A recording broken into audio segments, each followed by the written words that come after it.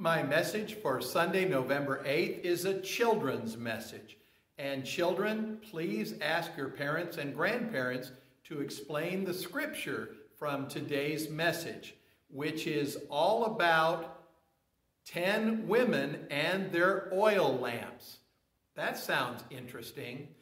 Well, you see, in the time of Jesus, now this isn't really an oil lamp, but if I block off the bottom part, it rather looks like an oil lamp, and the oil would be poured in, and there would be a wick right about here.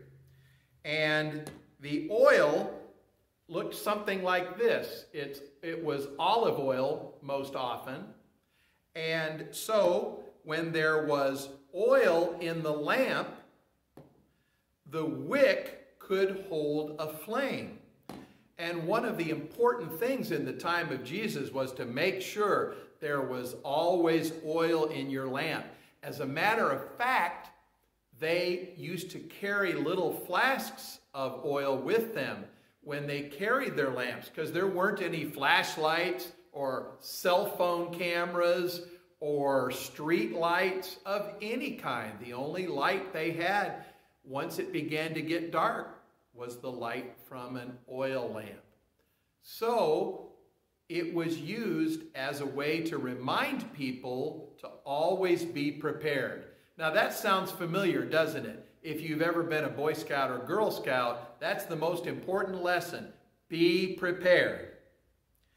And there are many ways that we're called to be prepared, aren't there?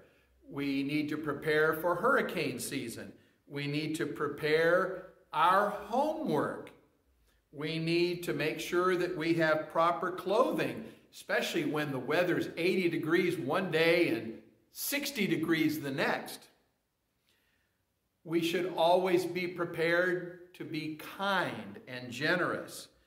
You never know when someone you care about might be in need. So you should always strive to be kind. Prepare to be a positive part of people's lives.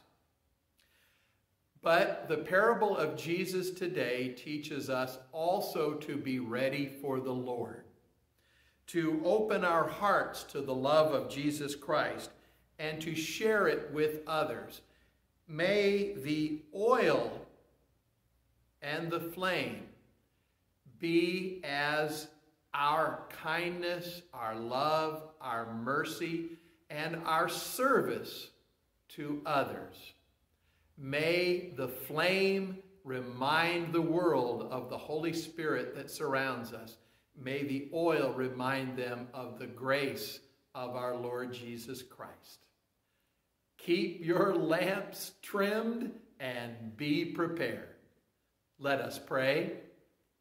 Lord, we thank you for this valuable lesson that we should always be prepared. In Jesus' name we pray. Amen. Grace to you and peace.